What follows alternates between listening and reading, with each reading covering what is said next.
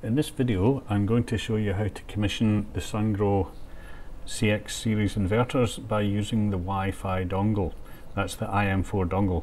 It's very similar for the Logger 1000, only a couple of small minor differences, but this is how we do it on the dongle, which is in most cases of the time. Now the first thing you need to do is use a laptop, and of course I'm going to point out we have already initialized the inverter and we have already created the plant on the iSolar cloud. So you open up your Wi-Fi settings and you look for the dongle serial number, which is this one here, and we will connect to that. And then you open up any browser and you go to the address bar and type 11.11.11.1, enter, and we are now into the interface. So we are logged into the dongle itself. So first thing we do is put the password in here, PW1111, and you can click on that little eye thing, that'll show you, and then log in. So what it shows us here is the item number 1, network configuration. We haven't configured the network, so we need to go down to WLAN configuration, click there, switch the WLAN on. Now this will scan for Wi-Fi networks, so I'm looking for our Wi-Fi network here at the office. So I'll just give that a moment until it finds the networks. There we go, so let's have a look. Okay, now this is the one I want here. Bear in mind it's 2.4 gigahertz, don't use the 5 gigahertz, and our password is secret, like that, and save.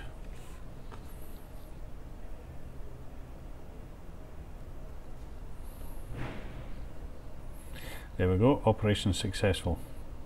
Now I just need to close this down by clicking this little box here, and you can see here I have connected the Wi-Fi. It's got a green tick, and because I previously created a plant on iSolar Cloud, we are communicating with iSolar Cloud. Now before you leave this screen, just scroll down. We do have to enable the remote maintenance, so we just check that box there, and it will do that via the iSolar Cloud, and I should get a confirmation on here. There we go, confirmation. Now it is set to the international server by default, and I'll show you how to change that later, but we can go to the next screen here. Okay, so this pop-up box here, and that tells me that this basically automatically scans for inverters, so we just confirm here. Make sure all your inverters are listed here. I've only got the one, and that's got a nice little green tick beside it, so I know it's scanned. Just go into the initial parameter setting here and click that.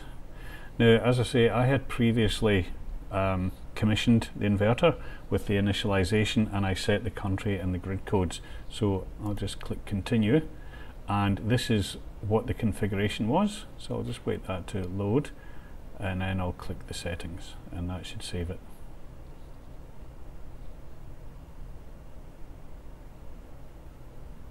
Now this is sending data up to the iSolar Cloud as well, so I'll just click that. There we go, so successful. Now we don't need to query the parameters because I already know they've been done. Now in this case I have a meter connected, but it's showing as 0 at the moment. If you don't have a meter you can skip this, but in order to add the meter I add device up here, click that, and I'll get this pop-up box. So I select the type, which is meter, and access type. Now you click in here, it gives you a couple of options, but if you think about it, this is basically normally for export control, so you're going to have the meter down at the grid side and not at the inverter side, so it's a gateway meter there. So you just click that and then click out of the box to refresh the screen. COM port 1, there's no other option for that. If you are using a logger and you've connected the meter to the A2 B2 or the A3 B3, that will be COM 2 or COM 3. Device model, we just click there, and I find, and it is a DTSU 666 in this case here. The beginning address is always 254, and you just scroll down and save. There we go, operation successful. And you can see here, if I go on there, the meter's connected and I've got my green dot, so I just click next. Now, as I say, I've already created the plant, so all the information's there, and it will just gather that information from the iSolar Cloud, and you can check it all here. You don't need to enter anything else there, and you can actually skip this process here. So just click skip, and it will take us to the overview. You can download a report if you like by clicking this box here, but just have a quick look, make sure everything's okay as you set it up, and you click complete. Now there's a couple of other things that you need to do. Don't worry about this shutdown status here because I've got no AC connected to the inverter, but there is one or two other things you need to do. So if you go into system and go into transfer configuration, it will say international server. We need to change that to Australian. So just click on the gear wheel here, click on there, select Australian server, save and confirm. There we go, Australian server.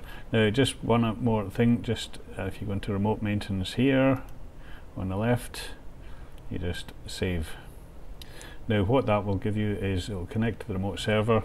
So this is connecting to the correct server now, and it will give you some information, passwords for remote login, and you just confirm that there. You can have a look at it if you want and confirm, and it will give you this box here. So what you can do is you can either copy the information or you can send it to an email box here, but I'm not going to do either, so I'm just going to close that box.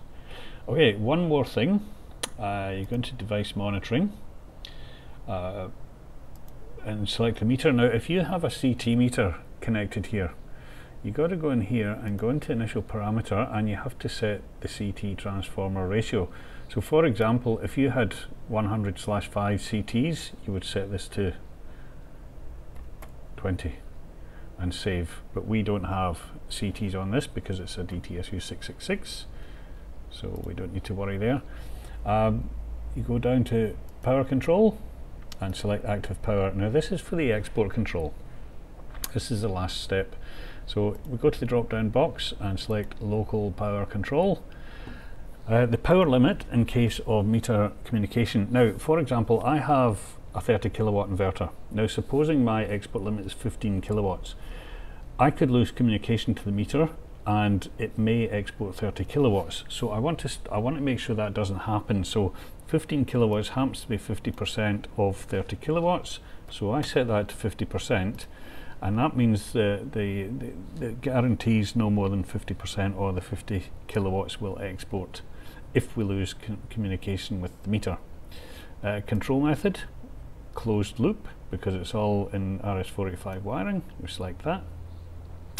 We select the meter type, which in this case is a DTSU 666.